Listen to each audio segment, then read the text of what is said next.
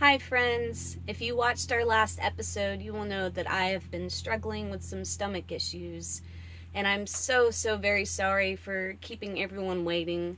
I know we only put out one video last week instead of two, and it was just the one saying that I'm sick with no updates on how I'm doing.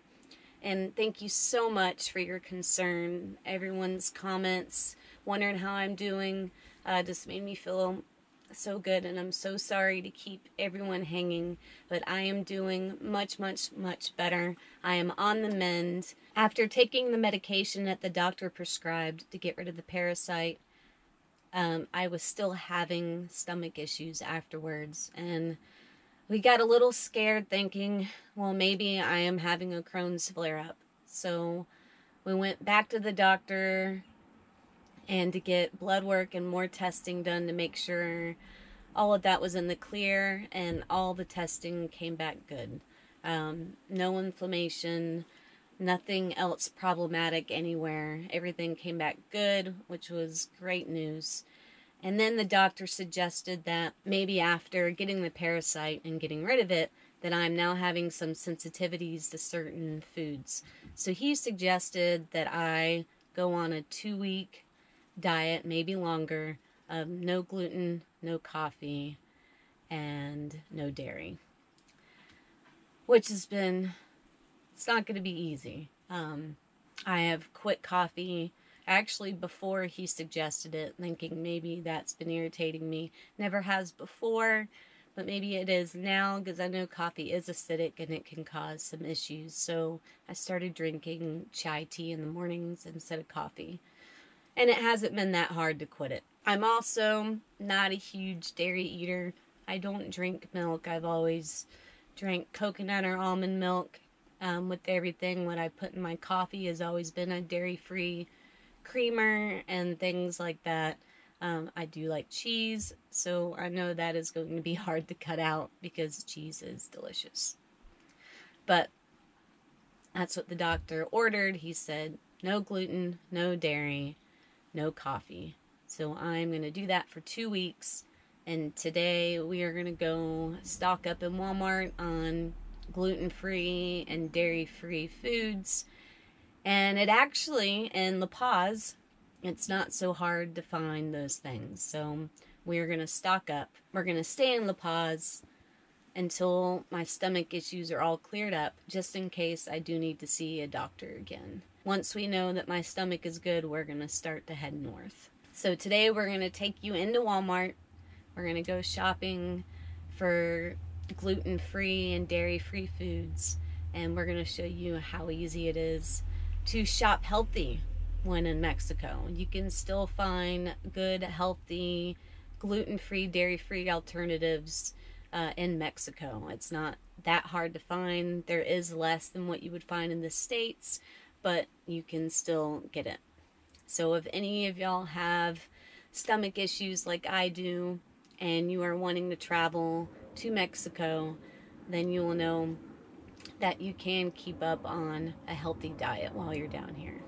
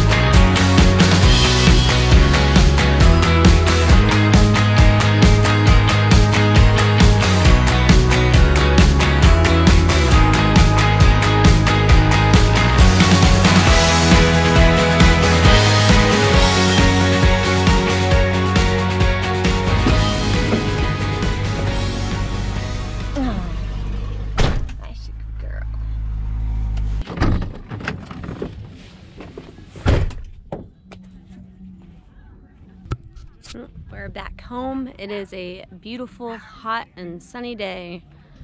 And I think we're just gonna hang out here and enjoy the sunshine for the rest of the day.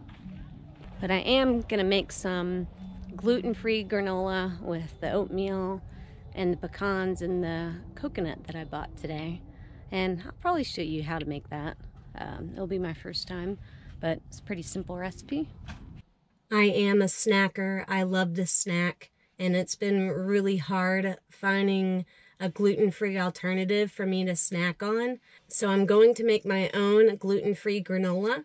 I'm going to make it a nice clumpy granola. To do that, I'm going to add ground flax seeds and coconut oil. That is going to help make it clumpy without having to use eggs or egg whites, which is a lot harder to use. So the ground flaxseed and the coconut oil will help with that. Going to start with 2 cups of old-fashioned oats,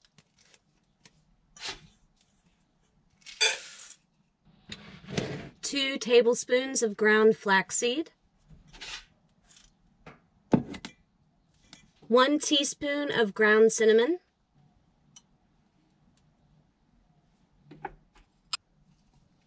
1 cup of raw coconut, unsweetened.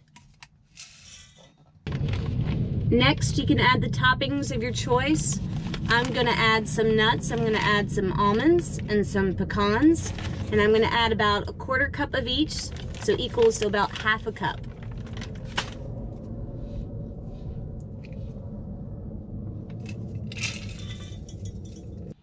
Next, I'm gonna add pure maple syrup and pure raw honey, and I'm gonna add a total of 1/2 cup.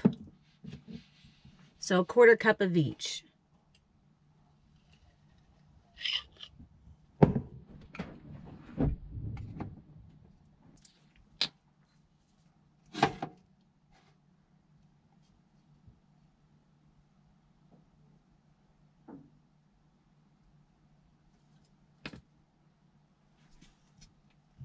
Next, 1/2 tablespoon of pure vanilla extract, or in my case, I have vanilla butternut extract, but you can use vanilla.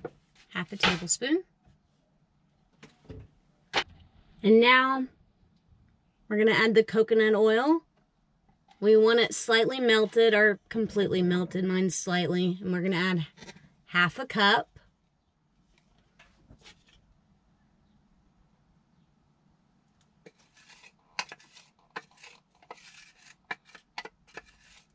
And last, about 1/4 teaspoon of kosher salt or sea salt.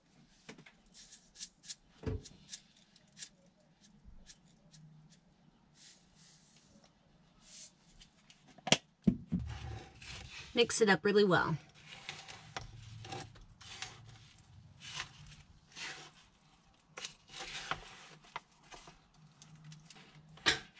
Now that the granola, all the wet and dry ingredients have been mixed up, we are going to preheat our oven to 350 degrees, and we're going to spread this on a cookie sheet.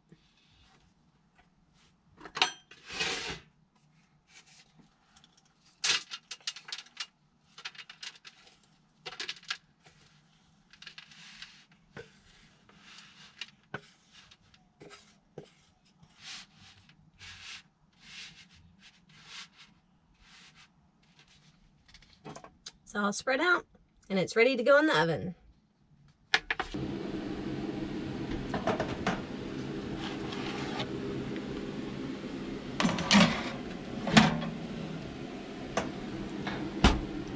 I'm going to bake the granola for 20 to 30 minutes, and I'm going to check it every 5 to 10 minutes and stir it as needed.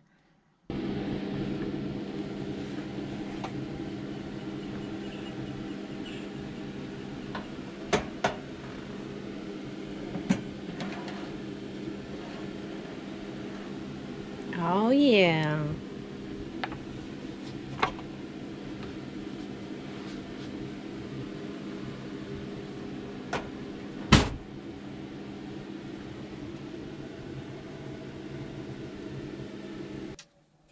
This looks amazing. I think it turned out so good.